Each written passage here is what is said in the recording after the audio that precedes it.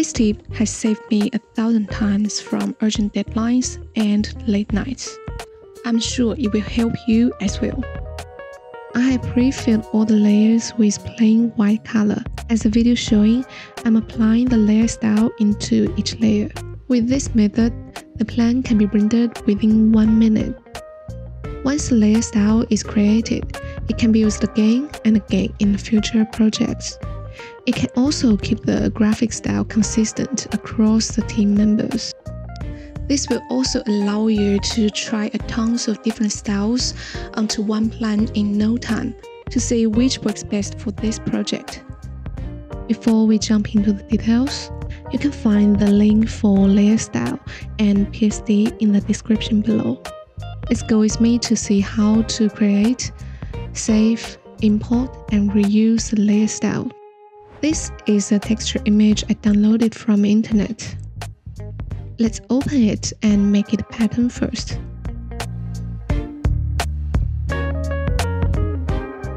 Double-click the layer to open the layer style. Apply the pattern we just made. Adjust scale and angle. We're using this green texture in paving. So firstly, we're going to use the color overlay to change the hue. And another color overlay with screen blend mode to make it brighter.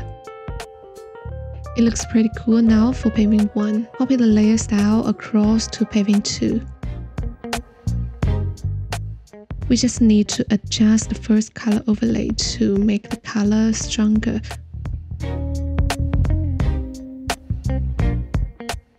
Here we can see the pattern jointing by rotating the pattern angle until the jointing is not visible in the plan.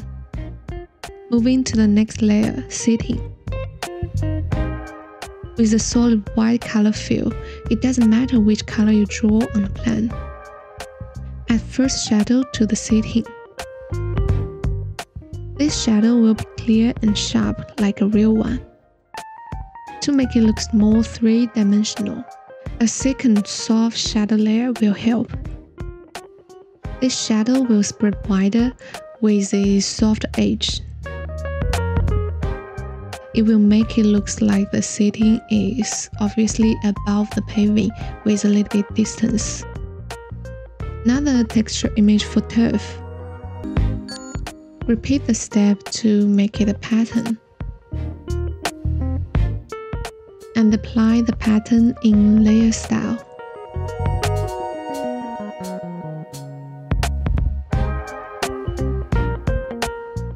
Again, use a color overlay to adjust the color hue of the image.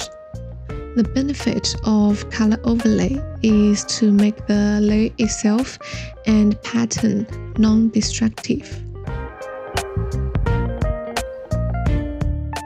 Another color burn overlay to enhance the texture clarity.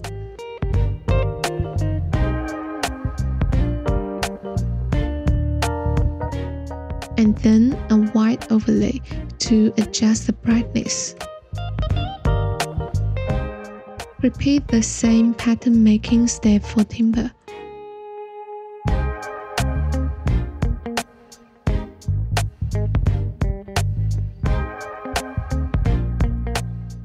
Again, the first shadow will be short and sharp.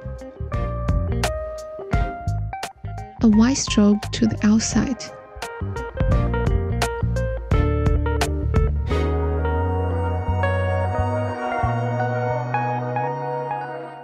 A second soft shadow to bring the depth to the decking.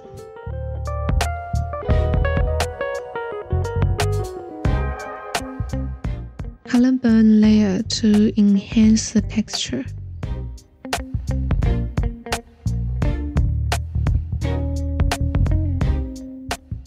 A white saturation layer to make it less saturated.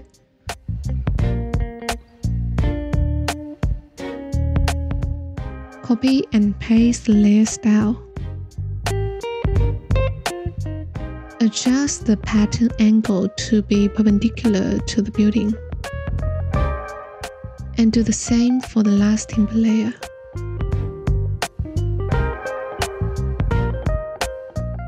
Here we have finished all the surface finishes. Let's move to furniture. Let's do table and seating first. Reduce the layer fill to 0 so we can control the fill opacity in layer style, which makes it easier for future use. And drop shadow.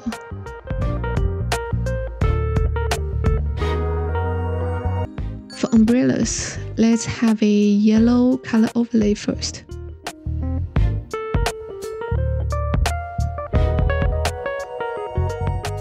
A new layer style, bevel and emboss. Max the depth. Change the size to make it look real. White overlay to highlight where it's facing the sun. Slightly darker Leilenberg to the shadow side.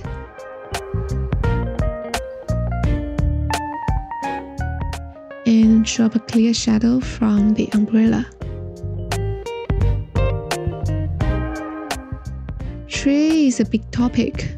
I'll do another video. You can see the top right link to see how to make brush and layer style like this. There is a white fill to the building shadow layer. Layer fill into 0 again. Here I want to show you the difference between Cullenburn and Leilenberg and how to combine them to achieve a better outcome. Let's do the Cullenburn first. The Cullenburn enhances the clarity very well, but it burns too much if I want to make the shadow dark enough. Let's see how the Leilenberg works. Leilenberg achieves a better darkness, but it covers the content too much to below layers, so I will find the middle place and use both of them to achieve both clarity and darkness. It looks pretty cool now. Moving to the last layer building, same solid white color fill. An inside stroke with light gray to make it feel like an edge wall to the roof. And another soft shadow from the building.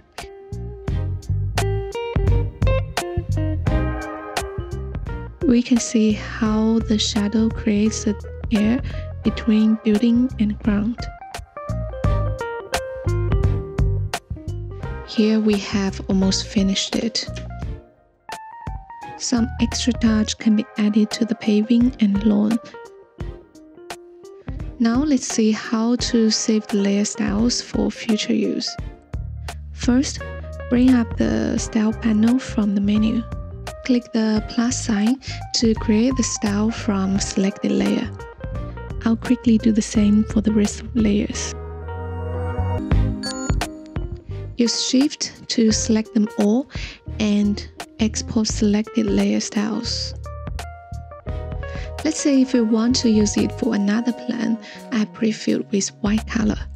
For the tips of how to quickly do the color fill, see my another video in the top right link. With that method, this plan can literally finish the color fill within 1 minute. Import the styles we just exported. Select the layer effect. It will apply to the selected layer automatically. Rendering a plan could be as simple as this. Select one layer with shadow and adjust the global shadow direction. All done. It's the fastest way to render a plan from my over 10 years experience. Don't forget the link for layer style and PSD file in the description. Thanks for watching everyone. Make sure to subscribe for more videos.